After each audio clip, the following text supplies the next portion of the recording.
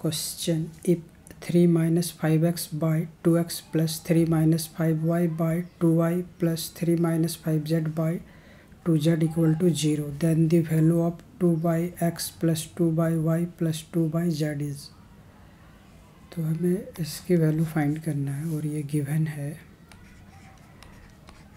3 minus 5x upon 2x plus 3 minus 5y upon 2y plus 3 minus 5z upon 2z equal to 0। तो इसमें हम सबसे पहले fraction को इसमें स्प्लिट करेंगे, तो ये होगा 3 अपॉन 2x माइनस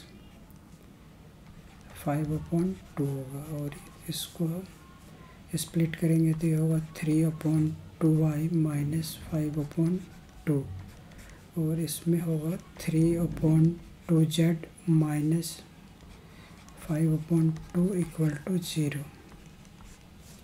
उसके बाद हम वेरिएबल वाले टर्म को लेफ्ट हैंड साइड में रखेंगे, तो ये होगा 3 upon 2x plus 3 upon 2y plus 3 upon 2z equal to, और कांस्टेंट वाले टर्म को राइट हैंड साइड, तो ये होगा 5 upon 2 plus 5 upon 2 plus 5 upon 2 equal to, और इसका एलसीएम 2 होगा और ये 15।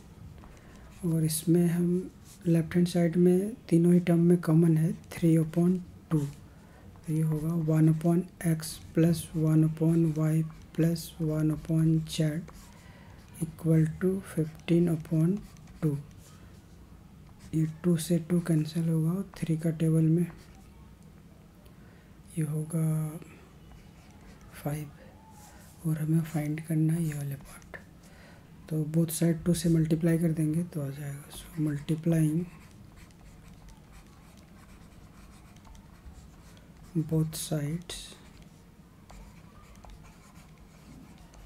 Bye 2, so we get 2 upon x plus 2 upon Y plus 2 upon Z equal to, ये होगा 5 2 Z 10 आंसर।